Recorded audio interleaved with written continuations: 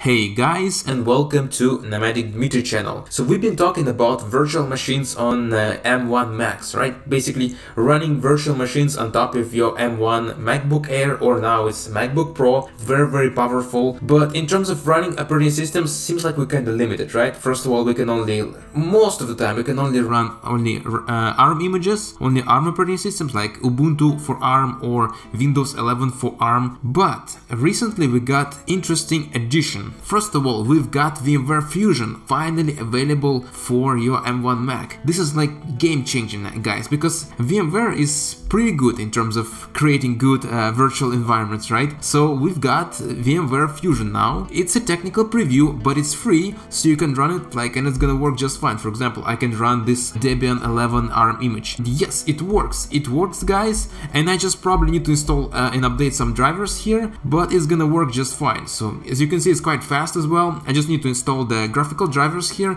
but other than that, it just works totally fine. I can use it right here, and I think it's gonna be free for another few months because they need to run this technical preview for a while just to understand like how people are using it and how good it's performance-wise and all that, so we'll see.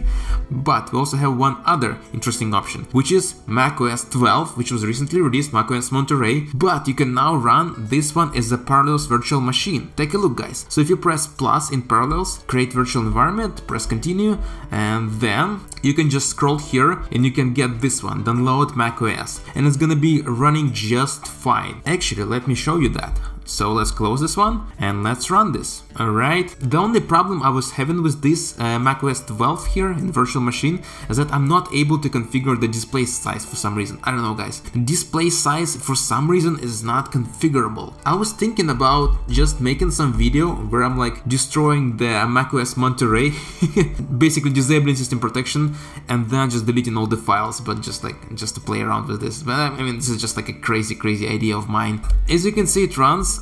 Performance-wise, I cannot say that it's perfect, but I mean, it seems to be okay. It seems to be running okay here. This is not bad. You can basically run, for example, your some kind of server here and then access it through your client for some reason. I don't know, maybe you want to have a macOS server or something like that. It basically identifies itself as an Apple Virtual Machine 1. Let's actually see the performance here. For example, I'm gonna open Maps, and then, for example, how about open San Francisco, let's say, my favorite city.